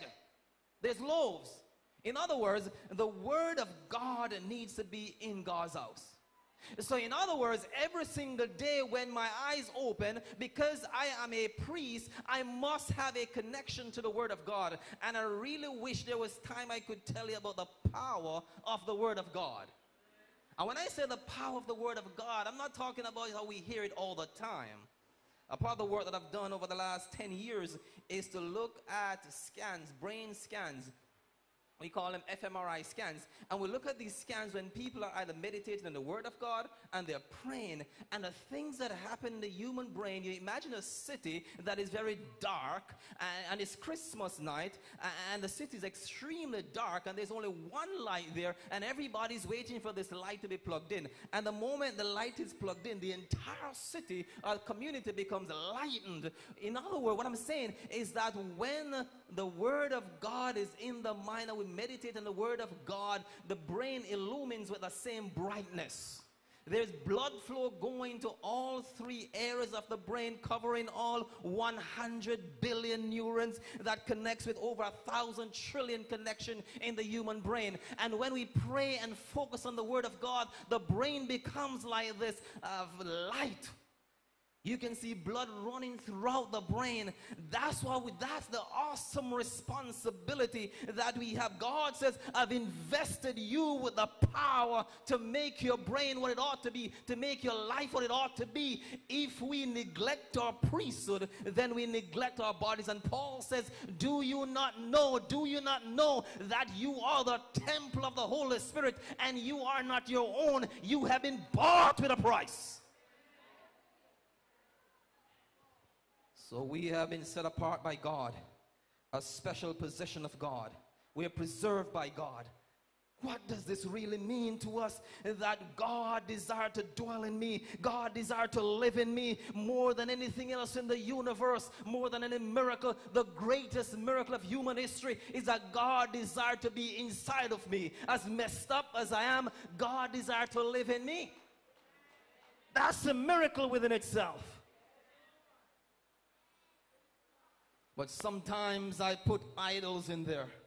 Sometimes I do things that I ought not to do. And God is not saying I condemn you for it. God is asking a simple question. Do you not know? That's all he's asking. Do you not know who you are? Do you not know who you are? In my work, I work with people who struggle with identity crisis. They struggle with people to understand their purpose. If we allow and embrace this glory of God in us, this beauty of God, if we just, as I said, imagine it, if we allow this glory of God in us, then we will understand our true identity. Who are you? What have you done? I like this text. Probably go back to a few of these. 2 Corinthians chapter 3, verse 15 to 18. This is sweet. Yes, even today, when they read Moses' writings, their hearts are covered with that veil, and they do not understand. But whenever someone turns to the Lord, whenever someone does what? Whenever someone turns to the Lord, the veil is what? Okay, let's pause there for a moment. You remember, I stated earlier, that when Moses came from the presence of God, the people could not do what? They could not look at Moses. The text says, when someone turns to the Lord, the veil is taken away. You see, let's keep going. For the Lord is the Spirit, and wherever the Spirit of the Lord is, there is what? Is freedom. We come back to that. So all of us who have had that veil, still not getting it, right? It blows my mind. Have that veil removed, can see and do what? If you're in the text, highlight it, go home with it, be Bereans, go study the text yourself. Verse 18, so all of us who have had that veil removed can see and reflect what? Reflect the glory of the Lord. And the Lord, who is the Spirit, makes us more and more like Him as we change into His glorious image. I want to break this down. Go back where I started, Genesis. Adam and Eve are now created in the image of God. They are covered in the glory of God. What is it that God wants to restore? God wants to restore, in Hebrew, the imago Dei, His image in them.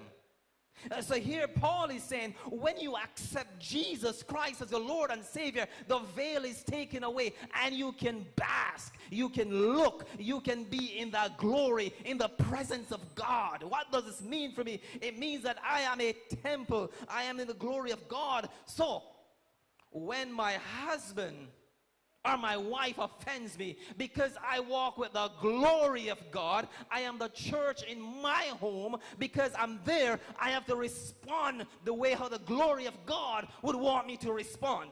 You want another way? When someone bad drives me on the highway or the street, and I want to give them a piece of my mind, I need to remember that I am the glory of God walking around. Whenever my husband and my wife say something that offends me, and I want to give them a piece of my mind, I ought to remember that I represent the glory of God. His glory does not move in and out. It is always there. It's constant. He says, I am the Lord your God, and I change not. I am always there. I will never leave you nor forsake you. I am always with you.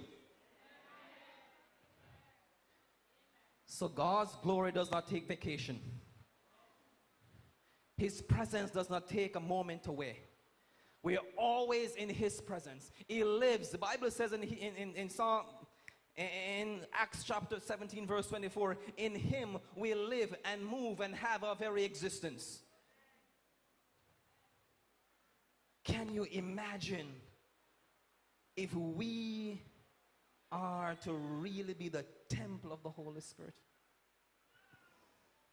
I'm not talking about exercising and eating right. I'm not talking about the new start, powerful stuff. I'm not talking about all those good stuff. I'm talking about if we as God's people should truly be the temple of God, what that would mean. It means that veil. If you couldn't look at Moses' face, you think of the sun, the brightness of the sun. A psychophysicist in 1834, Fechner, wanted to study stimulation, and he decided that one of the crazy things he would do, he would spend time looking at the sun. And within a few moments, Fechner became blind. Yes, it helps us to understand psychophysics and understand sensation as a scientist. But he looked at the sun. Imagine God's glory is much, you guys can imagine it, that God's glory is much more brighter than that. And picture in your homes, at work, wherever you are, if you are that glory, what's going to happen? God's ultimate plan for humanity is to restore His image in them. That's His ultimate plan. Everything else is secondary to that. Everything else is secondary. God's ultimate plan is to see powerful people walking around. If we call ourselves Christian and we desire to be Christian, God is saying, you have not been there yet. My myopic mind cannot perceive what God has in store for me, but God has stated that you have it. That's the thing about this text. God is not asking a question in terms of a doubtful question. The question is, do you not know? Do you not know who you are? Who your true identity is? Psalm chapter 4, verse 8. What is man that thou art mindful of him? The Son of Man that thou visitest him. You have created him a little lower than Elohim. Elohim is the Hebrew word for God. There's a lot of debate around the text. But we take it for Elohim being God. God is saying, what is man that you are mindful of him, the Son of Man that you visited him? Do you not know that I've crowned him, I've created him a little lower than myself? Who am I? Picture this. If we take the text, the word Elohim to mean God, God have created you a little lower than myself. Who am I? What's my identity? God said, I've created you a little lower. That's what the Bible says. We have whose image? The image of God. God is calling us into something deeper than we have been.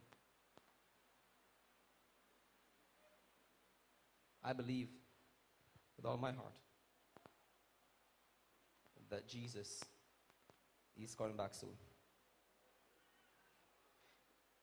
And I'm going to be controversial at this point in time. I'll tell people what I'm doing. He's not coming back for people who keeps the Sabbath perfectly.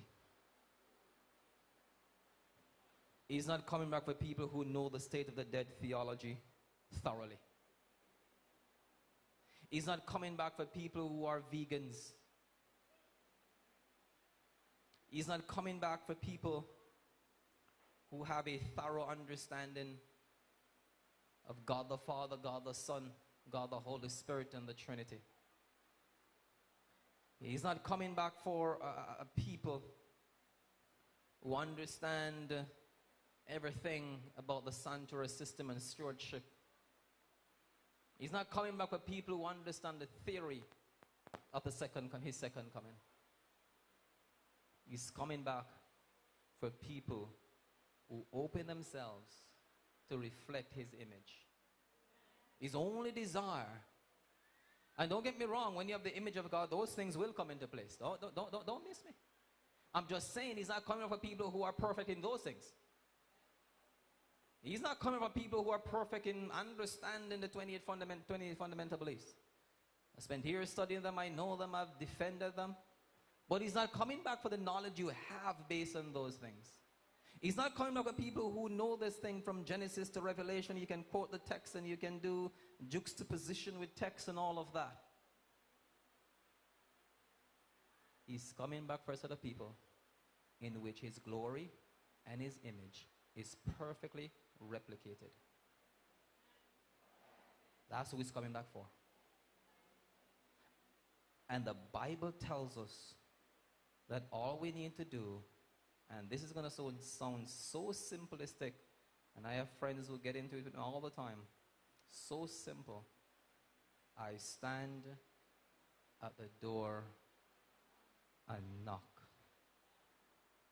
If any man hears me, let him open his heart and let me in. You can be a Christian for 50 years and Jesus has never lived in your heart.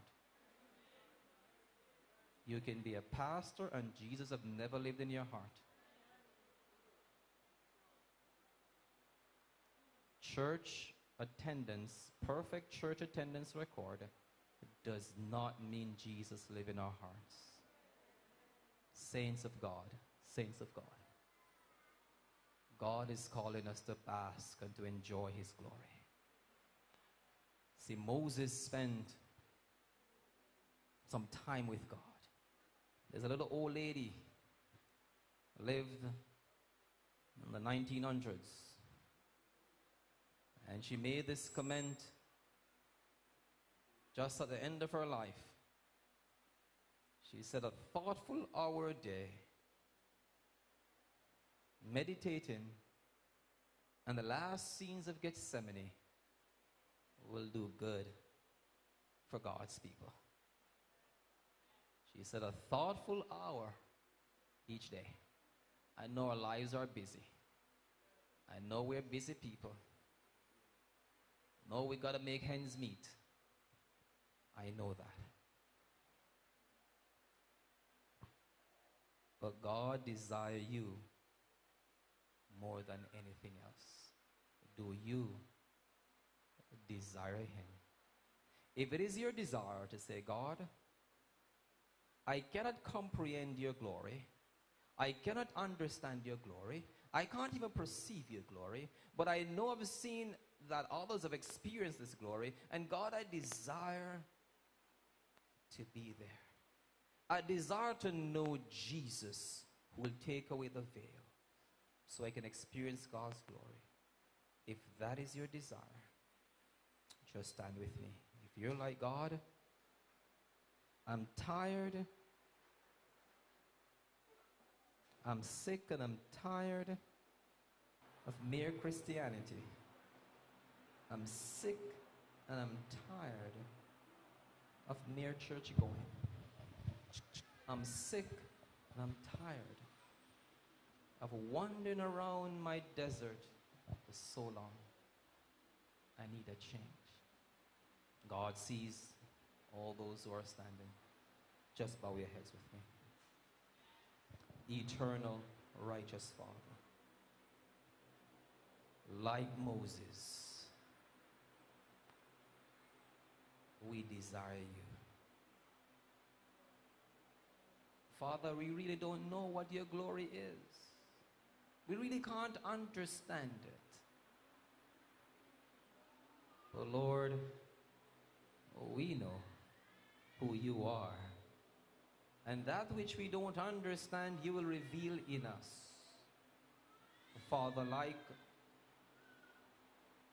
Paul said, give us the desire to surrender our hearts to you. Father, please. Please, Lord.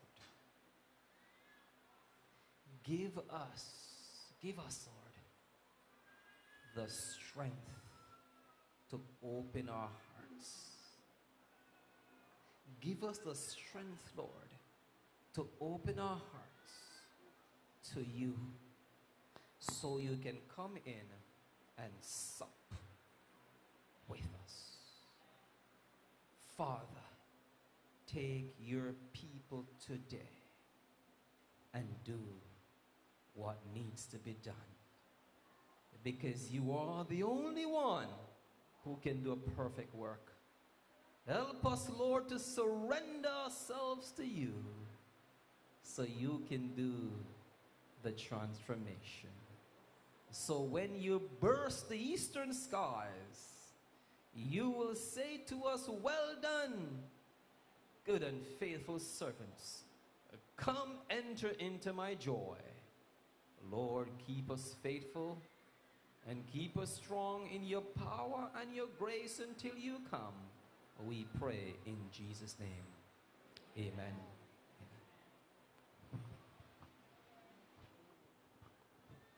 Amen and amen. Lord, my desire is for you. And we are praying, oh God, that we'll so order our life and make ourselves available so that God can live in and through us, and so that we can reflect the glory of God to the world. Thank you very much, Pastor Duki, for sharing with us this morning. We want to stand and make use of the hymn 435. When all my labors and trials are o'er, and I am safe on that beautiful shore, just to be near the dear Lord I adore, will through the ages be glory for me. 435. Will you stand, please? When all my labors and trials are o'er, and I am safe on that beautiful shore, just to be near the dear Lord I adore, Will through the ages be glory for me. will through the ages be glory for me. Oh, that will be glory for me, glory for me, glory for me. When by His grace I shall look on His face, that will be glory for me. When by the gift of his infinite grace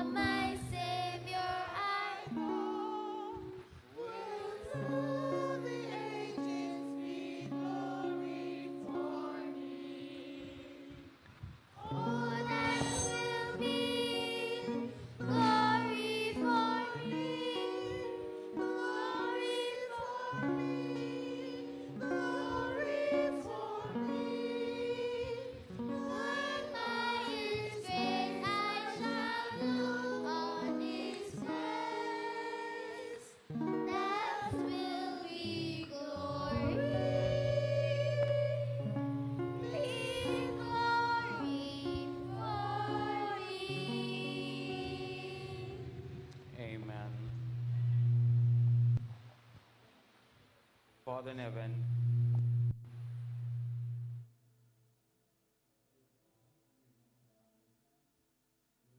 in your presence. We thank you, God, for speaking to our hearts.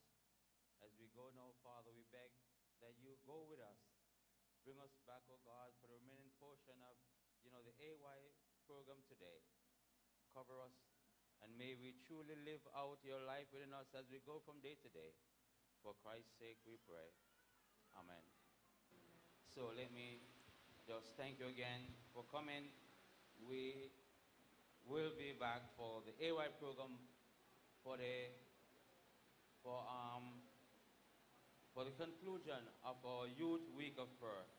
And we'll be going up to Elsha, or by Elsha. What's the name of Seaford? What time? We were asked to be back by 3 o'clock. And then we journey up to Elsha. So until then, enjoy the rest of your Sabbath. We'll try to carpool back here by 3:30, and we all will move to Seaport. Joint meeting will be there with all 3 churches. Dismiss us, Lord, with blessings we